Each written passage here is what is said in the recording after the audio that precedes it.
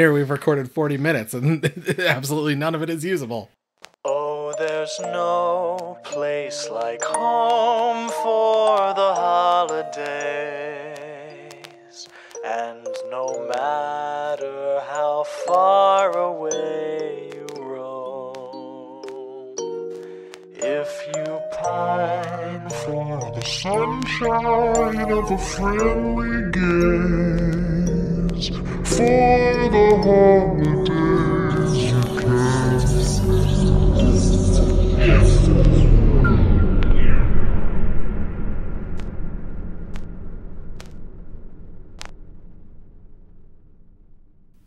Welcome back to Horror for the Holidays, a Christmas horror movie podcast. I'm Jay Logsdon.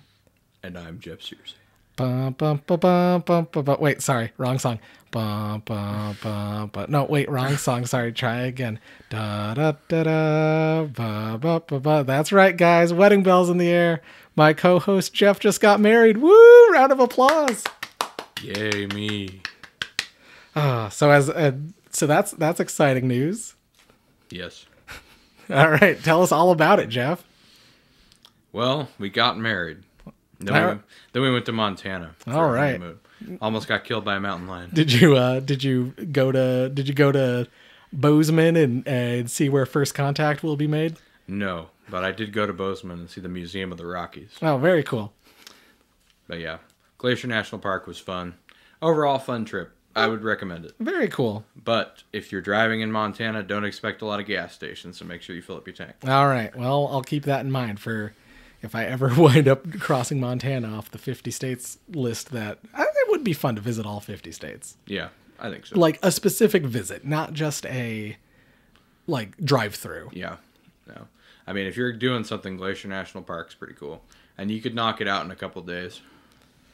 Very cool. Well, you know what? Here, I called it Horror for the Holidays, a Christmas horror movie podcast, as I call it every episode. But as I announced in the last episode, this isn't Horror for the Holidays. This is all Horror for the Hallows Day Eve.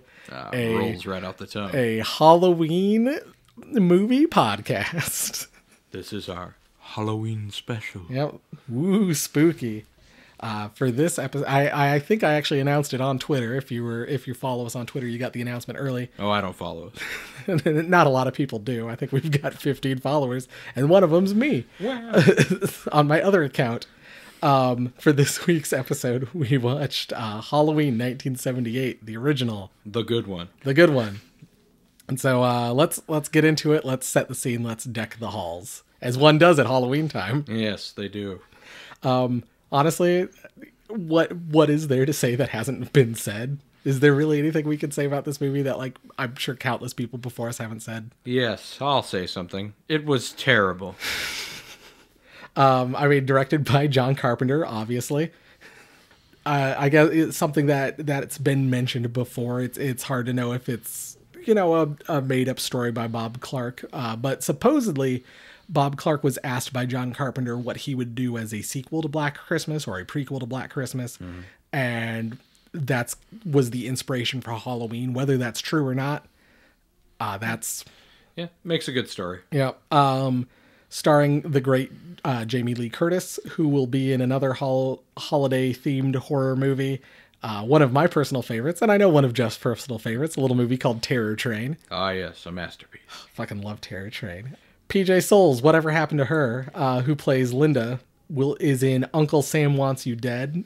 Maybe we'll get into that for July 4th for the holidays. Yes, we will.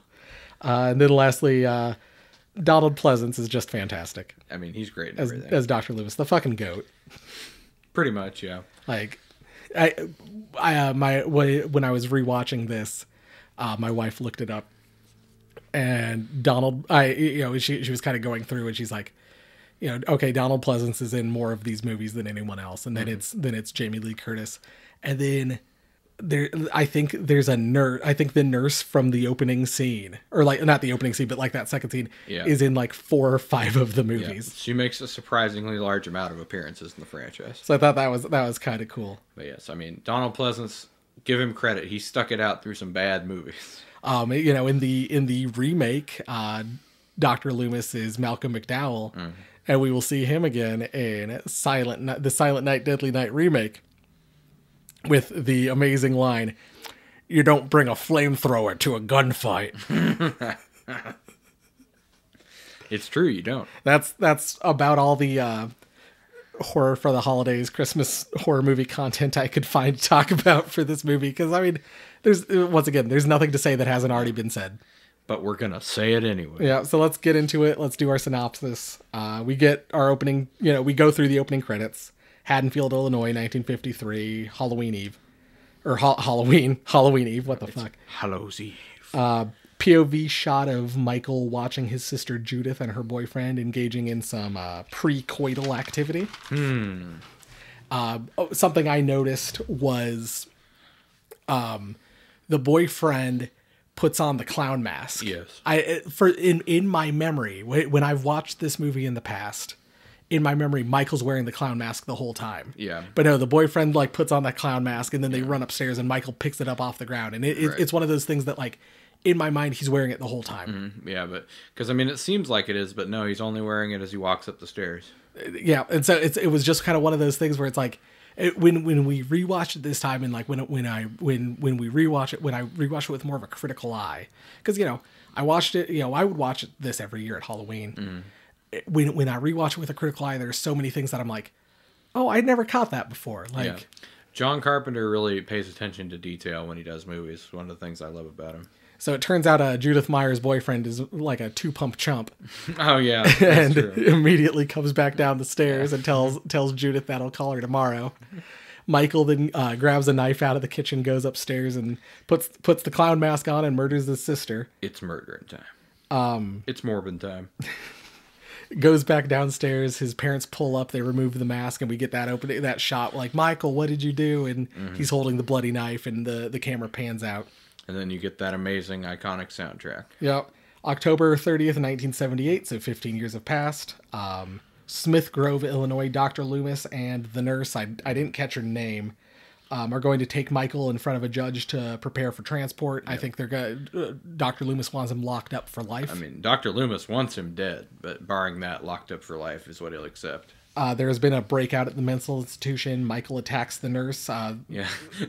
That when they're pulling up, the nurse is like, do they let him roam the grounds? Right. Like, no. Nope, they sure don't. I don't think they do.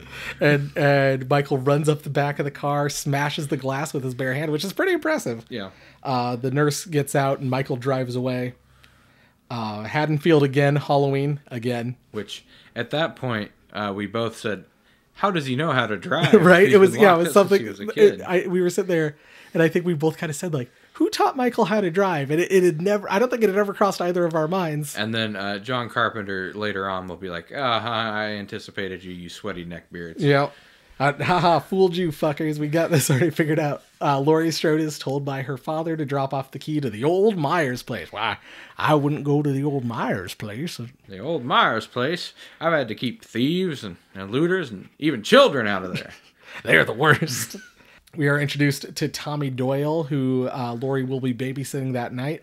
And random aside, has there been a bigger glow up and then glow down in movie history? Tommy Doyle grows up to be Paul Rudd, one of the sexiest men alive, and then grows up again to be Anthony Michael Hall and is much less attractive. What's happening? Laurie and Tommy drop off the key at the house, and Michael watches them through the window. Potentially the entire movie wouldn't have happened if Laurie hadn't gone and put the key at the front door. True. That seems to be when he's like, okay, now I'm going to kill her. Later on, they changed the timeline and stuff like that. But certainly in this, in this self-contained movie, he's like, nope, that's who I'm going to kill. Yep, I'm going to follow these people. We then get the scene that Jeff and I were just talking about. Dr. Loomis yells at Dr. Ward at the mental hospital because someone taught Michael how to drive. Which was great, by the way. I don't remember the exact line. I don't think I wrote it down. But and it's like, if knowing Michael, how did Michael behave long enough to be taught how to drive without strangling whoever is teaching him? Or maybe he's like, when I break out of here, I'm gonna really need this skill, so I'll just be calm. I think it's something like, how did he know? Or he's been locked up here for years. How did he know how to drive? Well, he was doing it pretty well last night. Yeah. Maybe one of your people taught him. Yep, that's pretty much it. But he hasn't acquired his Jason-like teleporting powers yet, so he still has to drive places. We get in probably one of the first of many iconic scenes. There are so many iconic scenes in this movie. The whole movie is iconic. Yep. Laurie is in class, and she stares out the window, and Michael's watching her back through the window. Yeah. Which I know we'll get into the rest of the franchise later, but I liked the way in Halloween 2018 that they kind of parallel a lot of the Laurie and Michael shots. Like reverse them. Like she's standing outside the granddaughter's school watching her the same way. Tommy Doyle is being teased by a couple kids about the boogeyman. Yeah. One of the kids runs into, or they cause Tommy to drop his pumpkin. That was a really nice looking pumpkin. I know, right? And one of the Damn kids bullies. like almost shits his pants when he runs into Michael. Yeah. And then Michael kind of stalks Tommy down the street. Michael showing uncharacteristic restraint by not snapping that bully's neck. Dr. Loomis is at a phone booth along the highway trying to get a hold of the authorities in Haddonfield. And no one cares. To alert them that Michael is coming. And I think that's when they find the ditched car, right? And, Yep, they find the wrecker. Yeah, and then that's where he got his uniform that he's in. Yep, and so we find his discarded hospital gown, and then we see I don't know, does Dr. Loomis see the guy? I don't think he sees the guy. He just sees the discarded clothes, and then that's where we're like, oh, so that's where he got the boots and mechanic's jumpsuit. Yeah, and it pans out, and we see the dead body of the man Michael murdered and took the clothes of. I don't think he finds him. Laurie is walking home with Linda and Annie. As Michael drives by later, we get one of the iconic scenes where Laurie and I think it's Annie are walking down the street, and Michael steps out from behind the hedge and then like disappears again. Which she recognized him as the driver of the car too. Yep. And Laurie arrives home, and in another iconic scene, she sees Michael out her bedroom window, standing by the laundry. And then, of course, when she looks back, he's gone. Yep. And then she gets a phone call, and it's Annie, it turns out. But I think a scene that kind of I went, okay, yeah, there's the little sprinklings of Black Christmas here throughout. Laurie thinks she's getting like an obscene phone call. Yeah. And then it's, oh no, it was just Annie. And so when I watched that, kind of knowing what I know about Black Christmas, and when, like I said, that rumor earlier on, like I went, oh, maybe there's a little something to that. Yeah, I remember you commenting on that while we were watching it. Dr. Loomis arrives at the cemetery to find Judith Myers' headstone missing. Yes, it's been desecrated, like the kids usually do, according to the groundskeeper. Damn kids. Probably just some kids playing a prank, or kids go and steal a tombstone. Oh, Jeff, there's nothing more than I used to love than on Halloween night getting drunk and going and stealing tombstones from the local cemetery. Well, I love to steal specific tombstones of my loved ones, even though, they're incredibly hard to lift because they're like probably 300 pounds of solid stone, but whatever.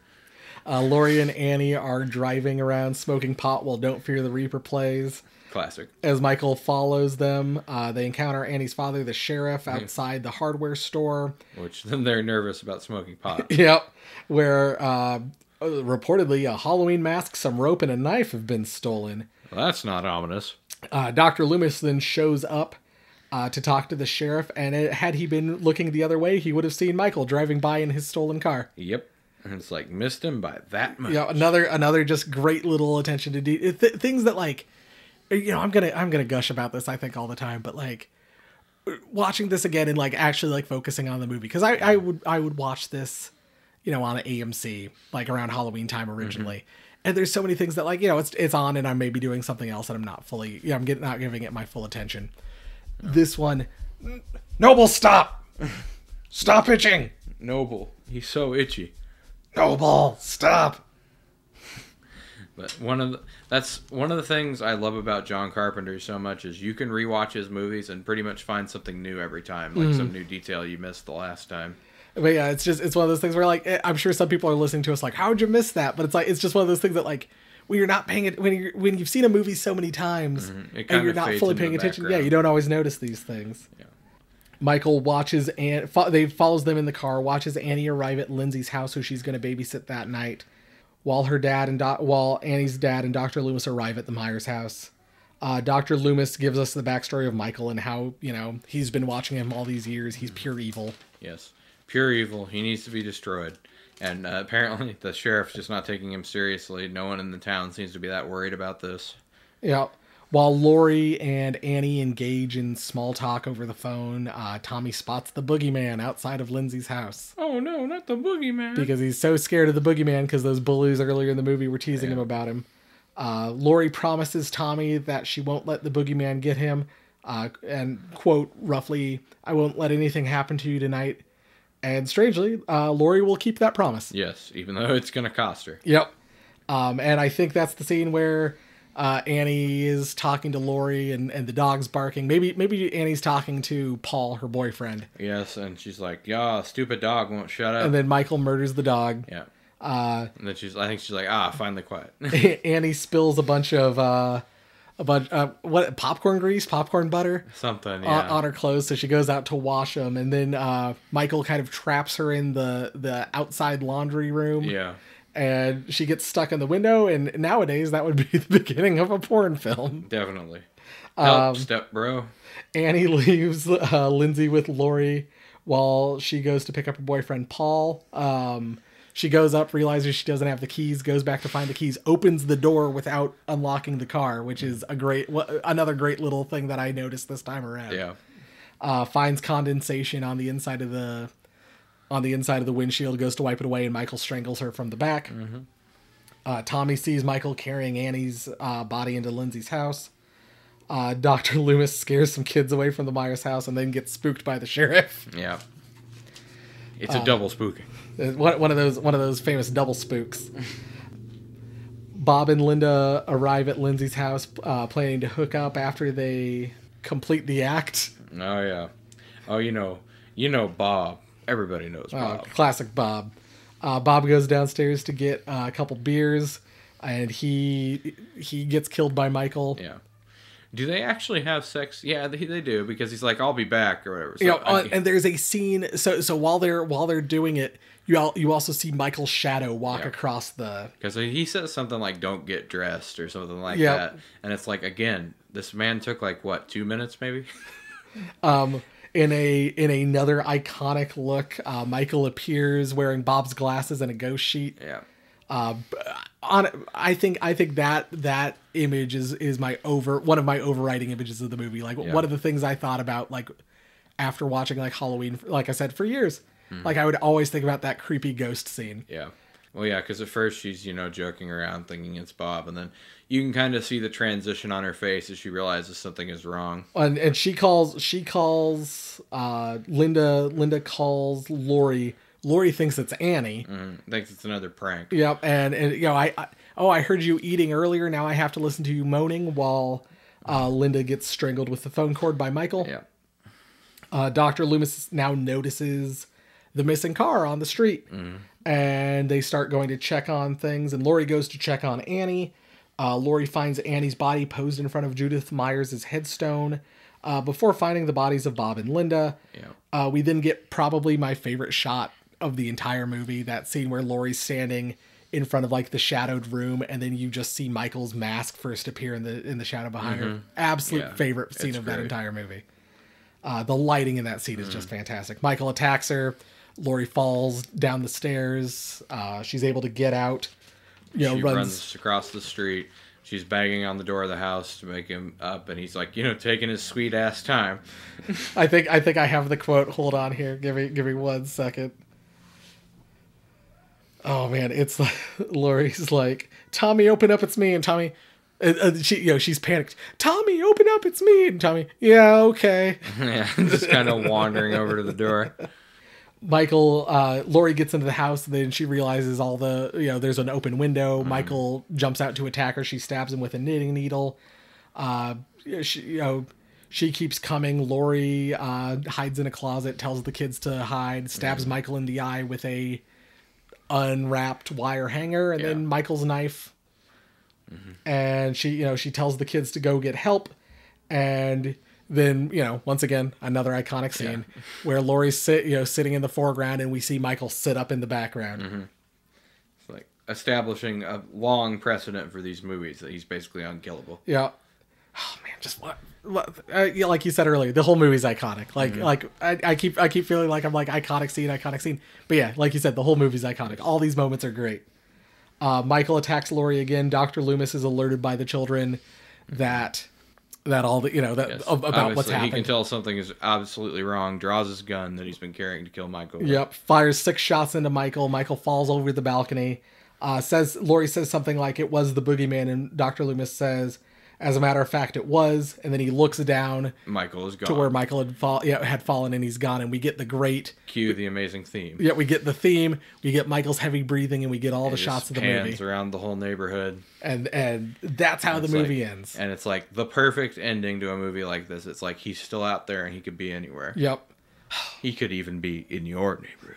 What a great fucking movie. It's just, and this is exactly why people say that John Carpenter is a master director. Like, yeah, there's we'll get into it. We'll talk about everything, here in a little bit. But let's kind of do our minutia segment. Where do you want to kick us off? Well, I mean, let's address the elephant in the room that I'm sure everybody already knows, but the Michael Myers quote unquote mask is just a William Shatner mask. Right. Yeah. Let's do Christmas sweater or Halloween sweater. Halloween sweater. Iconic looks. Iconic. Yeah. I think we've also kind of done that as a catch-all for like different things in the scenes. Yeah. It's like costuming and just, set decoration, anything you want to talk about. Laurie's blue button-down shirt and bell-bottoms. That's a great look. Yeah. No, it's like, when you think of teenagers getting killed in a slasher movie, you think of people dressed like the kids are in this movie. Dr. Loomis's trench coat. Yes. They pull a really good job of costuming him because he looks like, a professional, yet he also looks like he's unhinged. He could go off into a crazy rant at any moment. One thing I noticed, maybe I called it out to you. There is Annie is making some Jolly Time popcorn. Yes. Jolly Time popcorn from right here in well, not right here. We're in Des Moines, but in Sioux City, Iowa. Yes, in Iowa. Home of my alma mater, Morningside College. Go Mustangs. No. Our classic battle cry. I mean, let's just go over Michael's look. Obviously, the William Shatner mask, iconic, cool.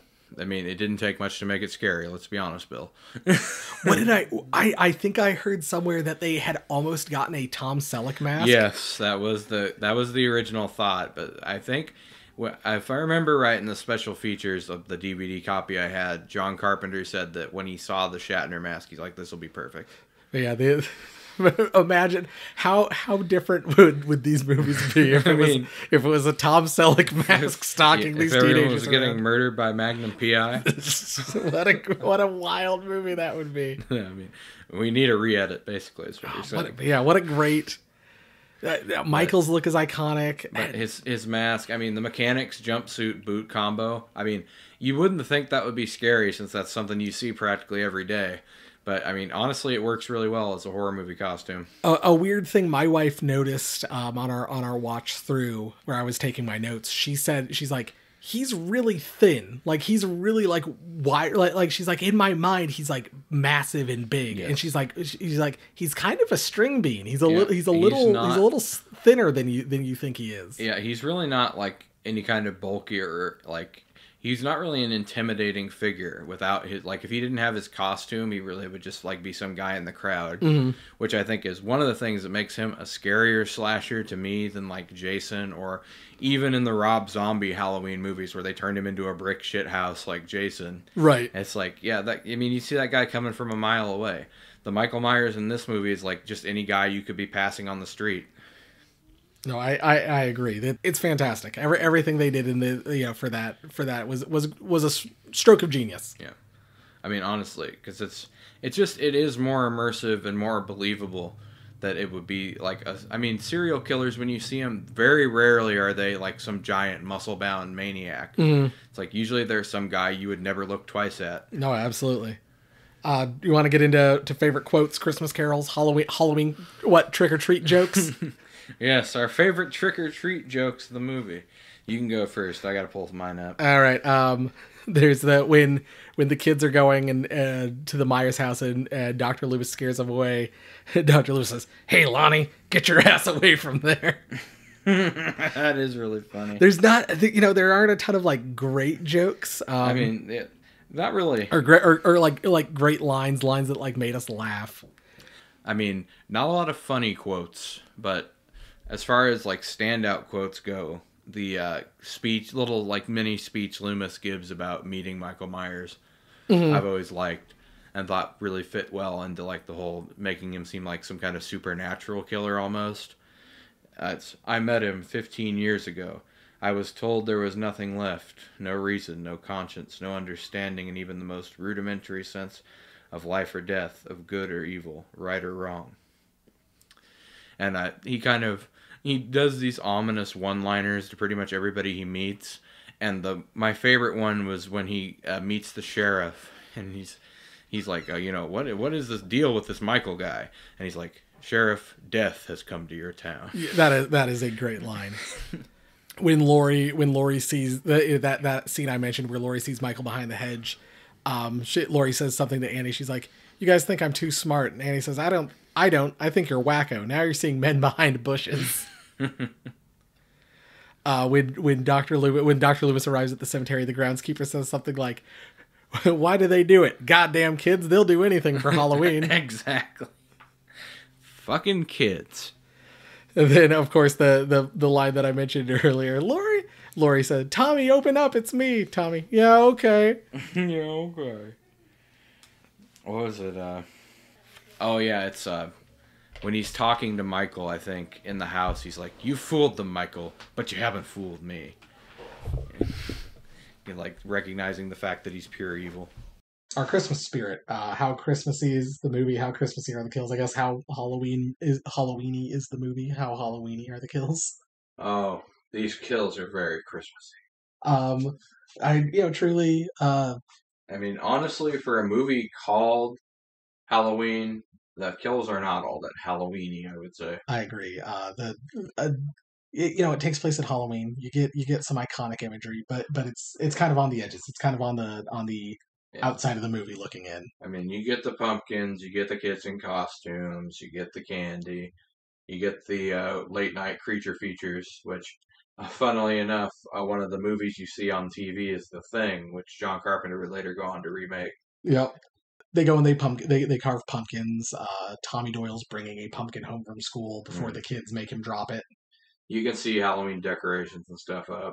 Although we both commented on the continuity error that if this was really shot in Illinois around Halloween time, none of the trees would be green. I was gonna say, let's you and I discussed a new category. We're gonna call it broken bulb, brilliant bulb. I think it's felt like too often in these episodes we only talk about the bad things in the bad movies and only talk about the good things in the good movies. So let's kind of talk about one of each. A bad thing, a thing that we didn't like in the movie and a thing we did like in the movie. And my broken bulb is that for Halloween time in Illinois, it's awfully green. Mm-hmm.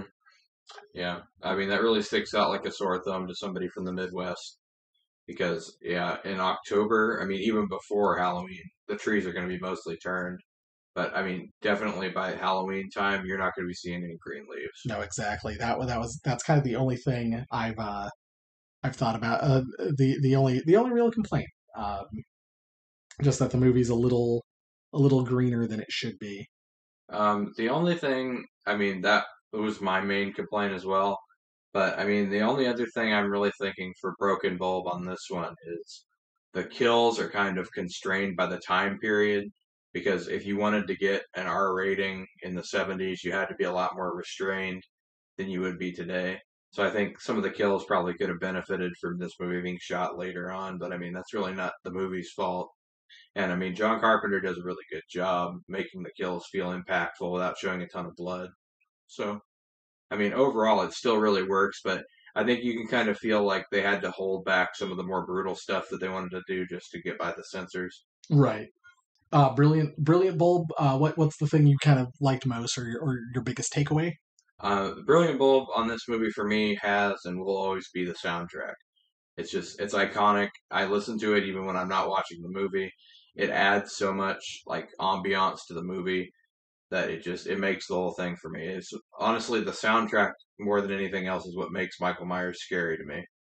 That's a good one. That one hadn't even crossed my mind. My brilliant bulb is the thing that we kind of mentioned, like a thing I hadn't noticed originally.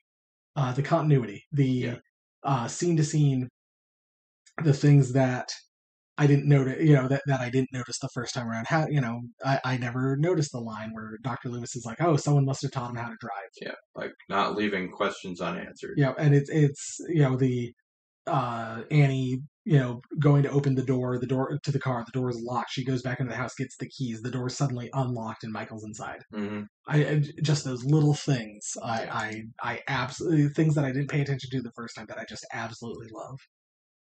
Yeah, I mean, honestly, I think this is pretty much as close to a perfect movie as you're gonna get. I agree. This is like we said, certainly like you said, is iconic. It's an iconic movie.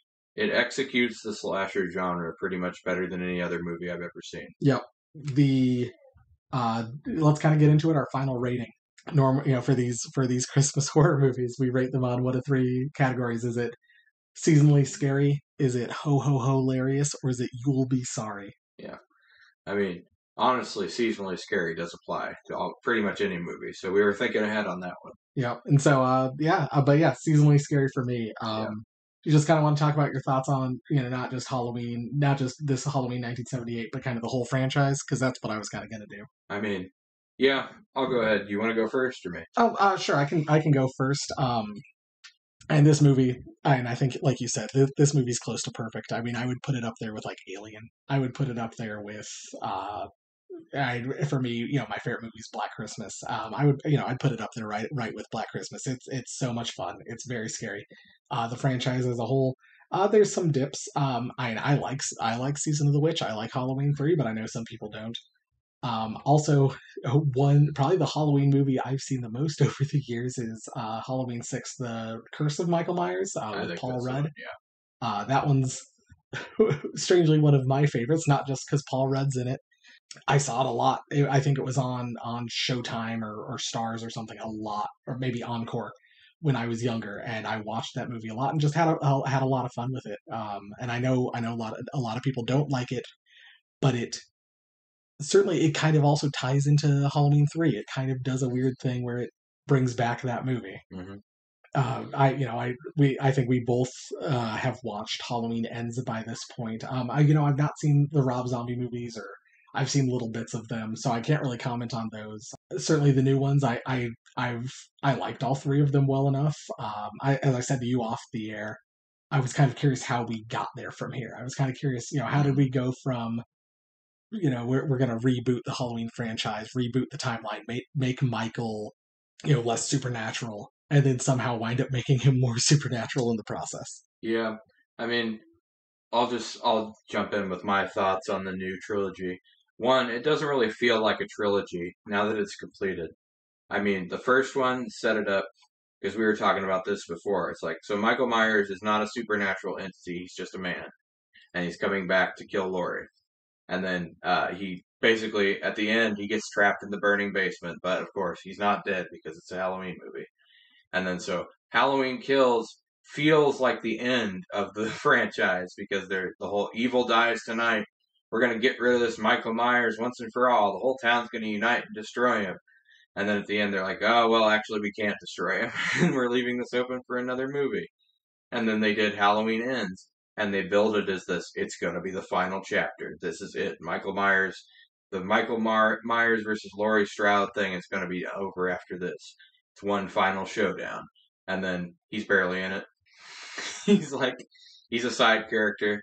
He's like the catalyst for this new killer to become like the new Michael Myers, which we talked about as an idea that they played with in the franchise before. And I think you said 4 and 5 were the ones I was thinking of, with the little girl kind of taking on the mantle, and Dr. Loomis being like, oh God, it's spread, it's happening again. And it's just like, the new franchise feels so uneven to me now because of the last movie. It's like, the first two feel like Halloween movies, the third one feels honestly the third one kind of pulled a Season of the Witch on us. It pulled another Halloween 3 on us. I've heard a lot of people say that. Which I like Season of the Witch. It's a good movie, but I mean, as far as an entry in the Halloween franchise, it doesn't really feel like it belongs. Because I know the original intent, John Carpenter's original intent for the franchise, when they asked him to make it a franchise, was to have it not be Michael Myers every time. Right. The one thing, we mentioned multiple times. I know I mentioned multiple times. Iconic scenes, iconic moments in the new movie, in the 2018 one. I think about that scene with the motion light and Michael in the background killing that one kid. I think about that scene a lot.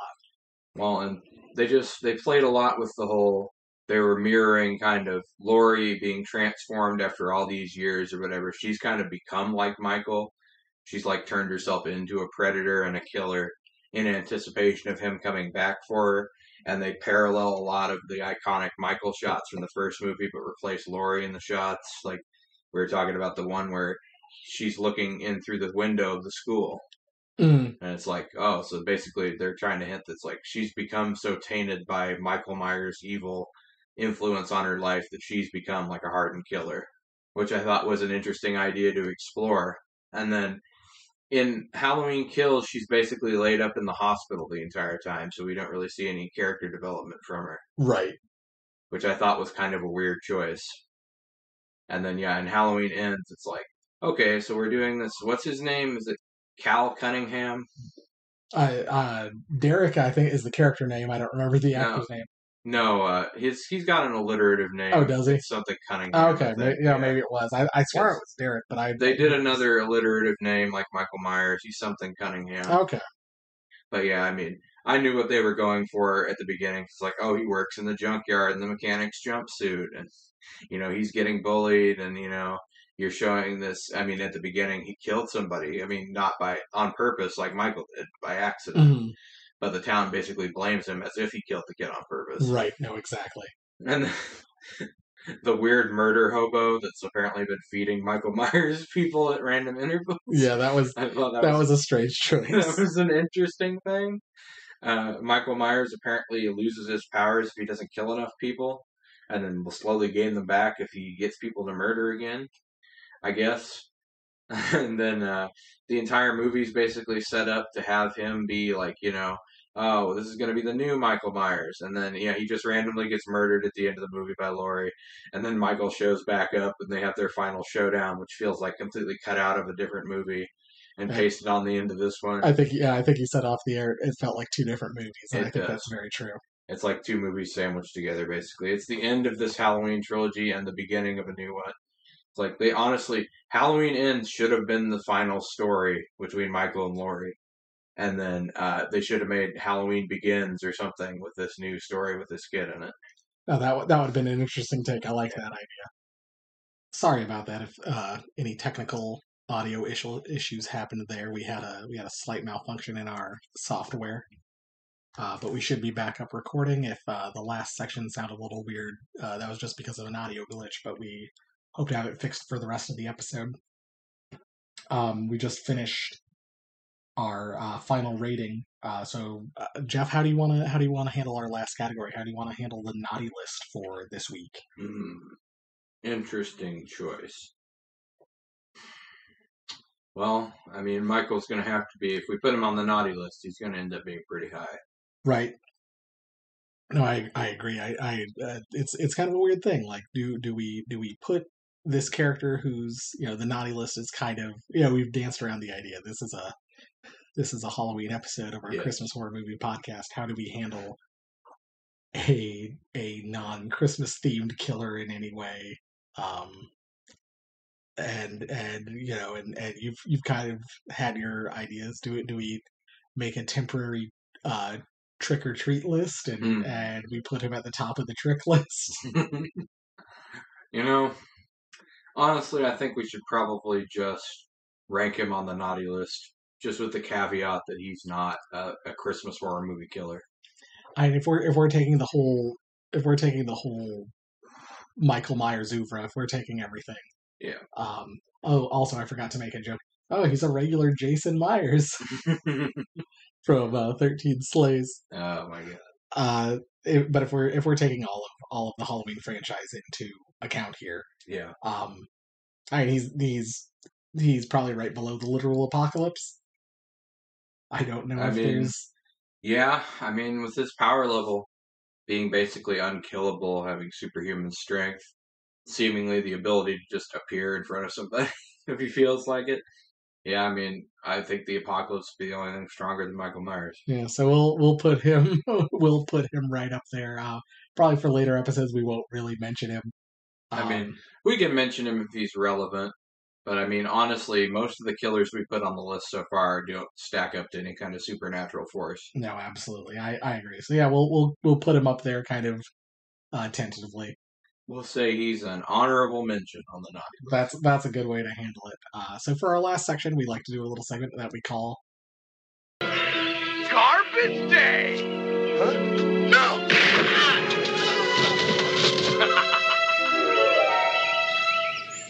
And if you would like to send us an email when we clean out our email inbox to our Garbage Day segment, send us an email at horrorfortheholidays@gmail.com. Our email this week comes from Josh, and it says, Jeff and Jay, you asked on Twitter for Halloween-related questions. What do you like to do for Halloween, and how do you like to celebrate the Halloween season? Thanks, Josh. Well, kind of, I was thinking about this. I kind of treat Halloween kind of like how I treat Christmas. I like to drive around and look at how people have decorated their houses for Halloween. I mean, certainly I like to watch scary movies, but I watch scary movies all year round. Yeah. We both do.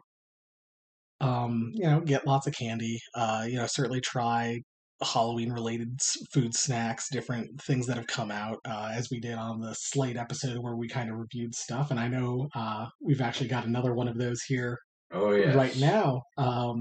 Oh, yes. What sights I have to show you.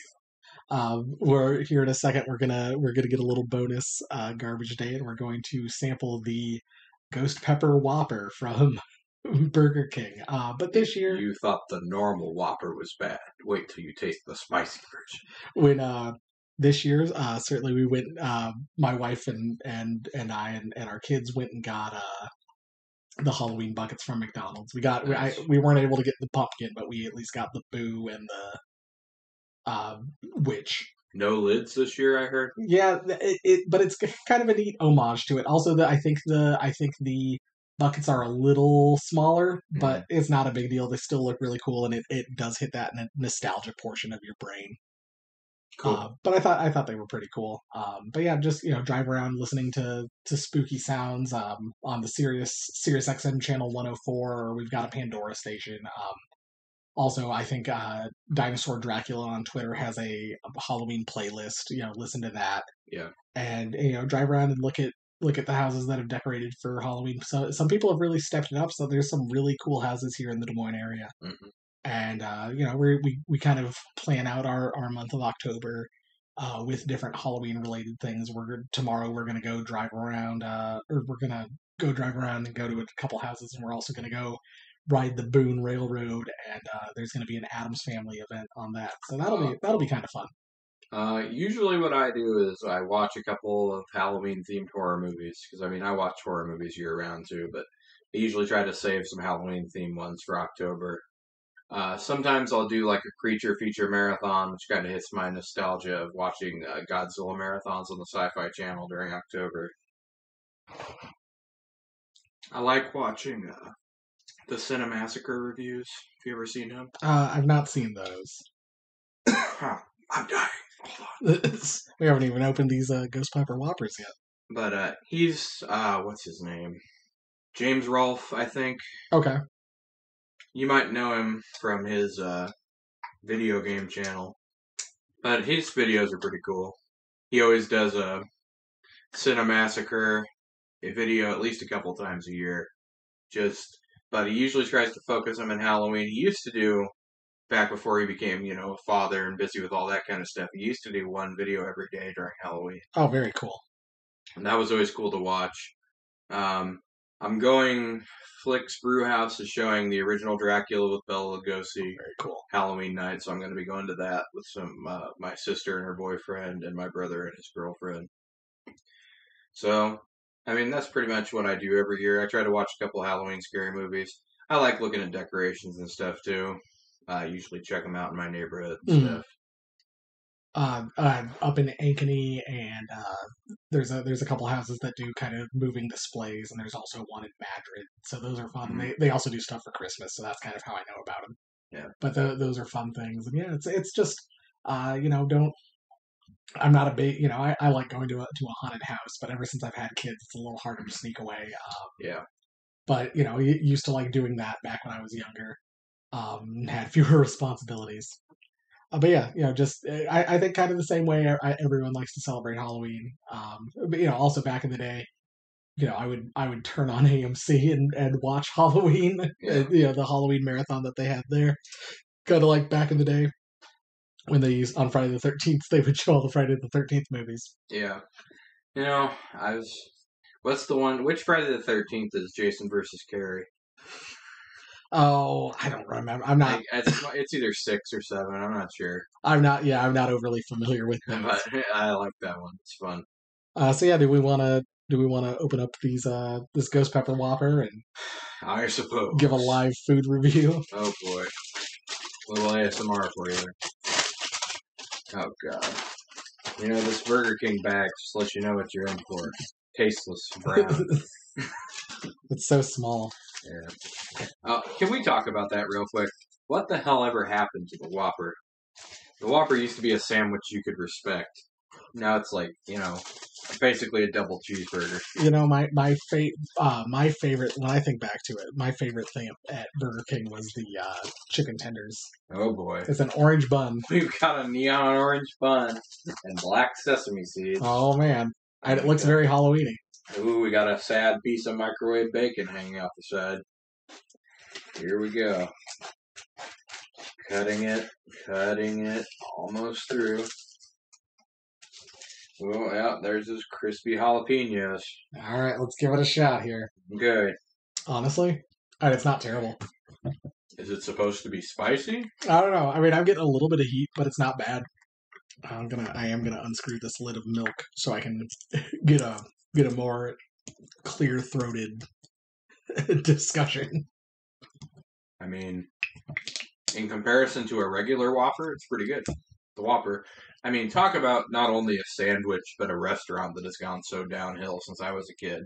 The last thing from Burger King I recall really, really liking, besides the tacos, I thought those were kind of fun. They did the Chicken King or the Chicken Big King or something like that. I liked that quite a bit. But yeah, most of the Burger King used to be my favorite fast food restaurant when I was younger. But the quality has dropped. But this isn't bad. I wouldn't be opposed to them having this year round. Yeah, I mean, honestly, if they just came out with the spicy Whopper, I'd like it.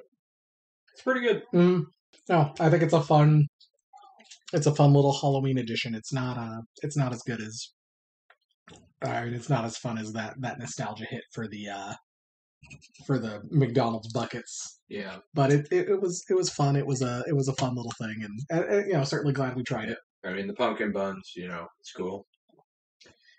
Honestly, the Whopper is one of those sandwiches that has like a diminishing return. Like you think, oh, a Whopper's pretty good. Why don't you get a double Whopper? No, if you expose yourself to too much Whopper meat at once, the taste drastically goes downhill. And if you're an animal like me, I used to go in high school. We'd drive through the Burger King that was right down the street from East High School, and I would get a triple Whopper. I remember the one I always think about is the Angry Whopper.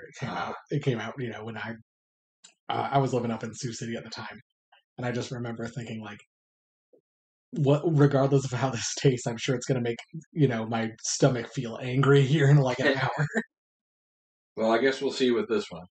But yeah, I didn't think it was terrible. If we put it with the rest of the stuff, the food that we reviewed earlier this month, or I guess last month, it's a solid middle of the pack. Yeah, I don't know exactly where I'd put it, but yeah, it's fine, but it's not terrible.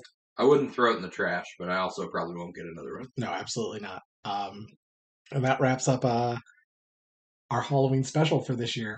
What a special it was. Our all horror for the Hallows Day Eve. If you would like to get in touch with us, send us an email at horrorfortheholidays@gmail.com.